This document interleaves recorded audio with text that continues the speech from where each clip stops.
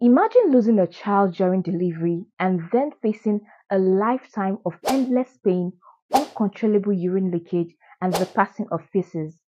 This is the reality of some women suffering from obstetric fistula, a childbirth injury that results from prolonged and obstructed labor.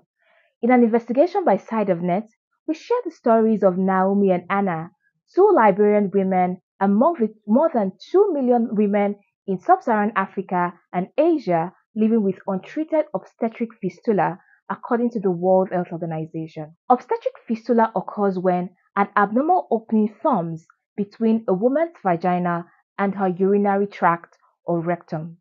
The prevalence of fistula in these regions is driven by factors such as early age pregnancy, inadequate obstetric care, shortage of skilled birth attendants, rape and other abuses, scarce medical supplies, and weak health infrastructure. While fistula can be treated through multiple surgeries, many women in Liberia are unable to access this care, and the road to recovery is long and uncertain. The situation is even more dire as the only health facility in the country dedicated to fistula care is struggling due to discontinued funding from foreign donors. So, what is the government there doing about this, you may ask? Experts such as John Mulva, a Liberian gynecologist and a professor at the University of Liberia's Medical College, say the Liberian government hasn't shown political will to protect women's reproductive rights.